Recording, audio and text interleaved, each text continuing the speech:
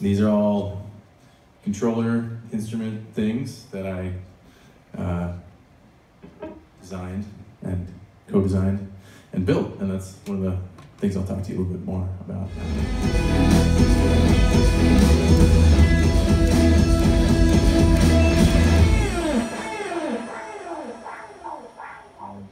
Yeah, I didn't think pedals were necessarily the best control interface for guitar effects.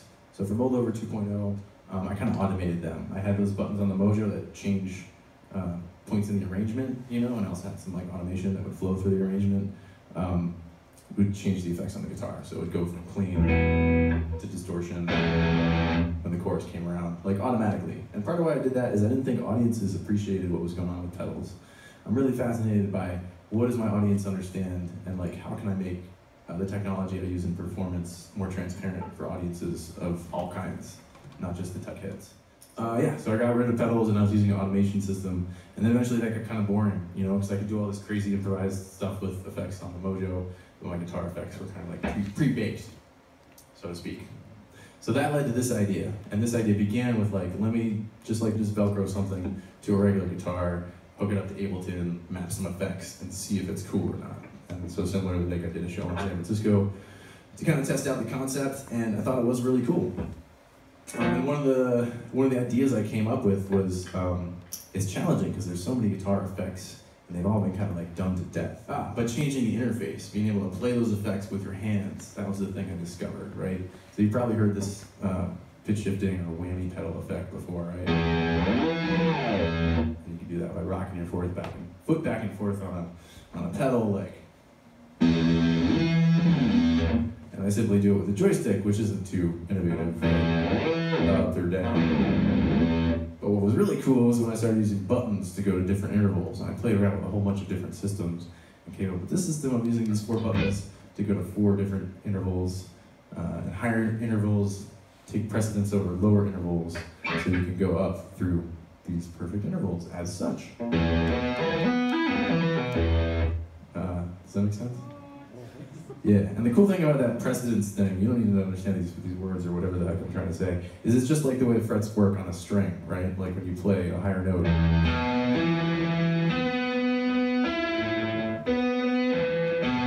It takes precedent over the lower one. So if you're a guitar player and you've ever done any of the tapping, you know, or 2-hand tapping things that we do, because we want to sound awesome.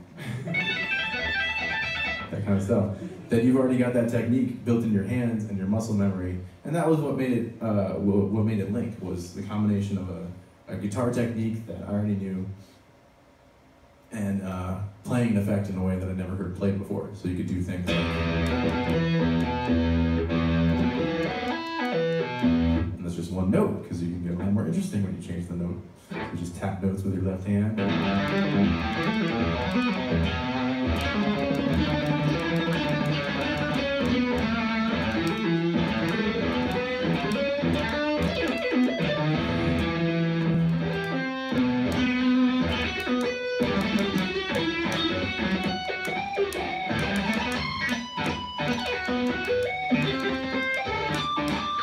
Anyways, I thought all those sounds were just awesome, especially that like Nintendo kind of sounding. And that's what sold me on this concept before I spent all the time it took to design the whole instrument. And other things I thought were really awesome were using motion sensors to control effects. Like I did in that song, That's My Walk.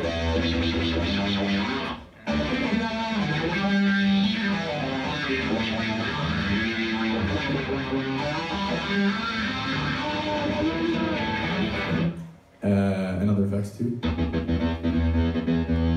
So motion sensors are fun. And then just combining it all. So what I did in that first song, I did like a little, like hold a harmonic to get some sustain, filter it, and then mess with the pitch.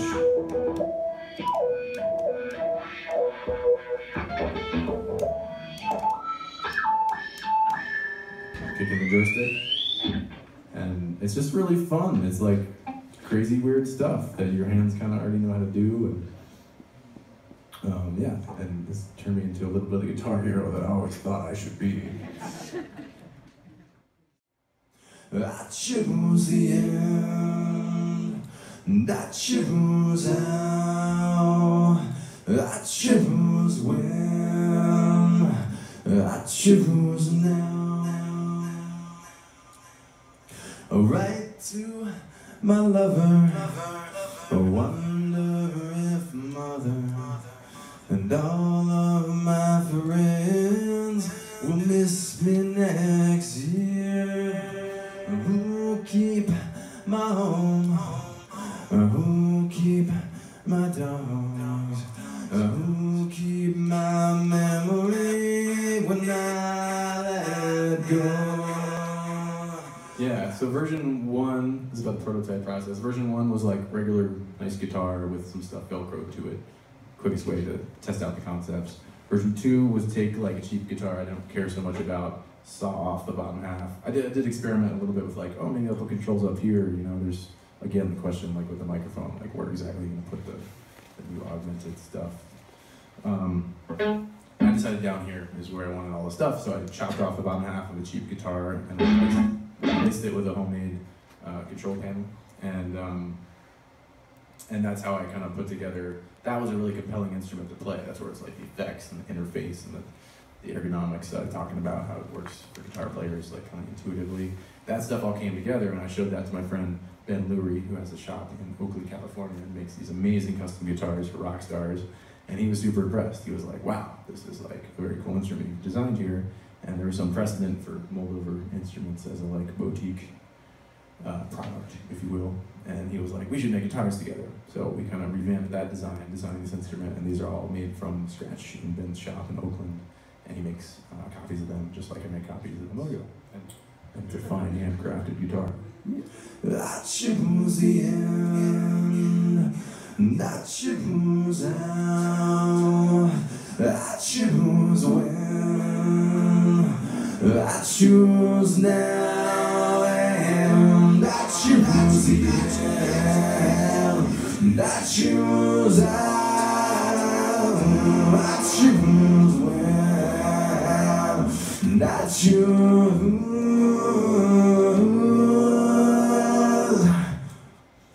I choose now.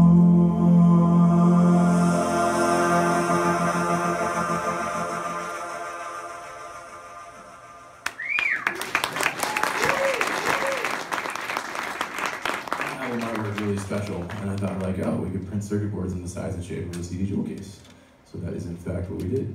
He taught me how to use this circuit board layout program called EagleCAD. And it's remarkable, like you can draw whatever you want. So there's like my logo, there's a track listing. The front side has like a maze in there that kind of looks like the traces on a circuit board. They're typical little circuity patterns. This is the solution to the maze on the CD. Yeah, if you're gonna print a circuit board, why not put a circuit on it? So we came up with this really simple synthesizer circuit. It's battery powered, put a little speaker on there, and what's fun about it is it's light reactive, so you can make it a noise. It's quite quiet, I'll plug it in a second. And then wave it around, and the light, however the light hits these two light sensors, changes the sound.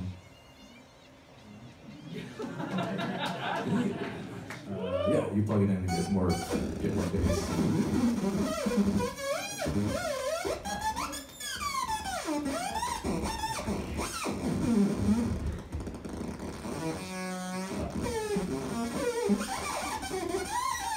Beautiful music comes out of this thing every time I pick it up. Yeah, and this became like a viral success of the ilk of that first, Moldover's approaching controllers and video. But the cool thing is that I had like a CD to sell at the end of it, and so yeah, my first CD or first album actually made a whole lot of money from selling physical merchandise, which I never thought it would, and that was great because that financed projects like the Mojo and some of my early jam boxes, which I could talk about later. But yeah, so this was such a big success that when it came time to do this new record, I was like, I should really revisit that idea. I didn't want to make CDs, and I think USB drives are pretty convenient. So, but I wanted the thing not to look like a USB drive. Like the USB drive to me does not say like, I contain music and you should buy me at a show. But cassettes do. So I decided to make a circuit board that looks like a cassette and has a little flip-out USB drive on it, which contains the album logo you stick it in your computer. And the rest of it is a circuit I call the voice crusher. But I'll just start this one plugged in, so it'll be a little more impressive than the built-in speaker. And it's got a little microphone and a super lo-fi pitch shifter.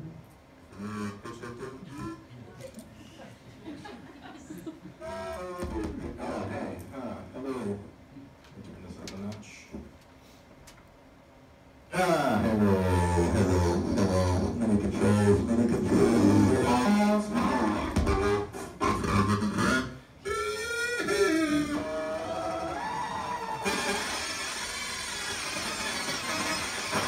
It's the feedback function.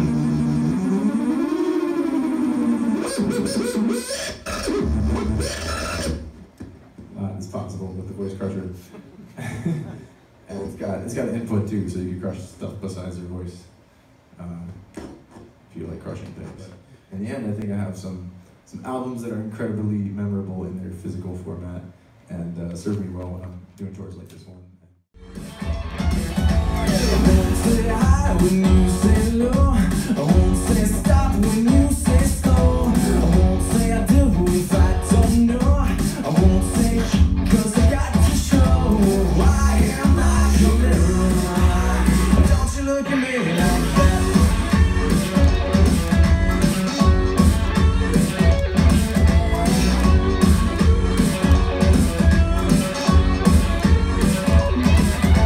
I won't play dumb 'cause I'm not blind. I won't play games, I hate that kind. I won't sympathize, but you moan and whine.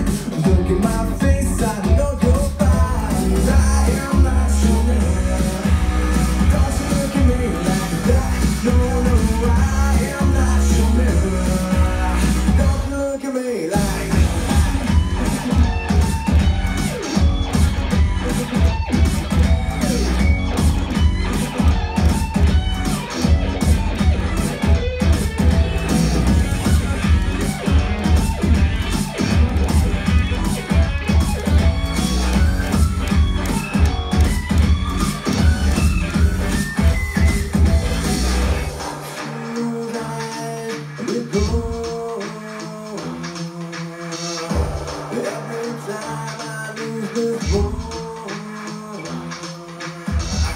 stare at me as I leave.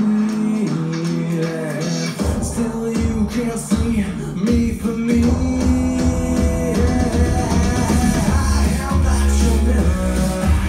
Don't you look at me like that. No, I am not your mirror. Don't look at me like that. No, I am not